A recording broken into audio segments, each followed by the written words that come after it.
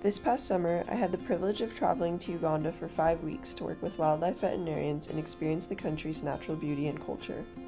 The externship took place in Queen Elizabeth National Park, located on the western edge of Uganda, which is home to numerous incredible wildlife species as well as 11 fishing villages. Humans and wildlife are cohabitating within the park boundaries, thus creating unique challenges in terms of human-wildlife conflict and zoonotic disease spread.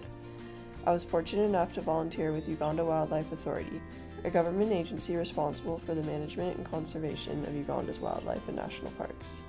I got to work under their veterinary staff, who run clinical field interventions to handle sick or injured wildlife, disease surveillance in their One Health laboratory, and wildlife forensics examinations. Many of my days were spent in the field, responding to reports of injured elephants, buffalo, hippos, warthogs, and antelope. One of the biggest highlights was being able to participate in wire snare removal and wound treatment of several elephants. I learned so much about elephant tracking, behavior, darting, immobilization, and the many nuances and complexities of wildlife conservation.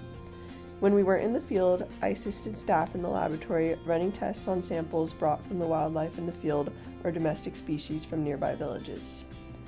In my free time, I spent time with my new friends, creating lifetime bonds and experiencing Ugandan culture. Every day, there were warthogs right outside my front door, and at night, I could hear lions, hippos, and hyenas from my room. Other activities I did during my days off included boat cruises, game drives, chimpanzee tracking, and visiting a nearby bat cave.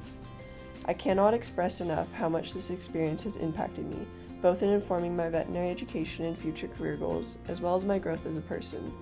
It is truly impossible to describe what it was like to enter a world so different from the one I am familiar with. I am so grateful to have had the opportunity to expand my cultural awareness.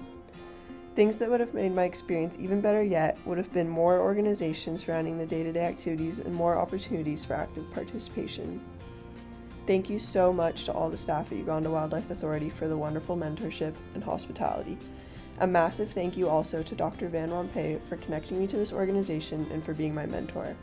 And thank you so much to the global programs for making this trip possible and for the constant support throughout the process.